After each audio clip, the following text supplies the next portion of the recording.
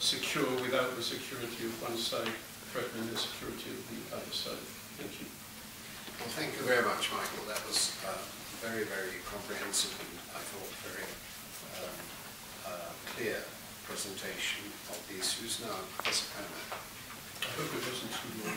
No, it certainly wasn't.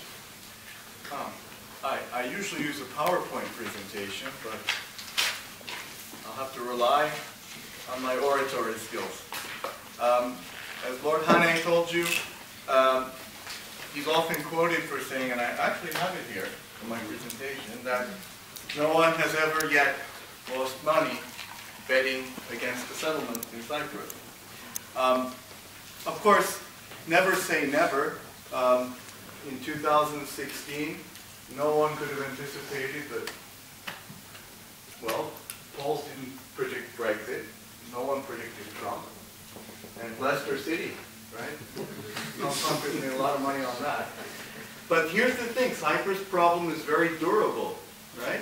Despite all of the sea of change, Cyprus' problem remains unsolved as of 2016. And now, we are in 2017. You may recall that 2016 was considered to be a virtual deadline in the settlement, and from time to time you may have heard, especially on the Turkish side, calls for the end game, calls for the process to have a deadline, and we never seem to reach that deadline.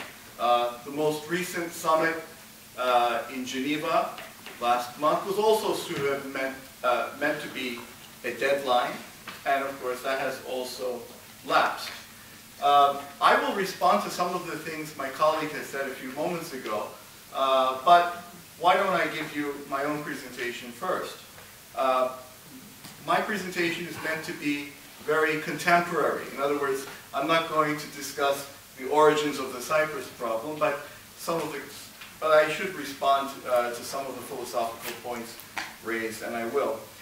So let me give you my short primer on Cyprus. It is a protracted, frozen conflict, and here is the key point. The one thing we agree on is the negotiation framework. What are we seeking? And I should be really careful here, because we are seeking a bizonal, bicommunal federation, which is a power-sharing federation. We're not seeking a democracy. We're not seeking stability or many of the other things you heard. We're seeking a bizonal, bicommunal federation.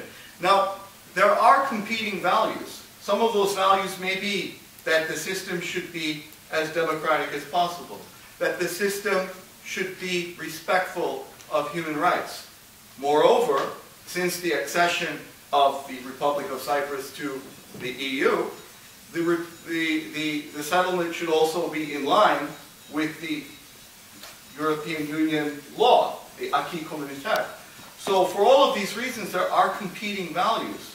But at the end of the day, we need to understand that the framework of negotiation is bizonality, that is two territories, and there are definitions of that, which affect how we treat property and territory as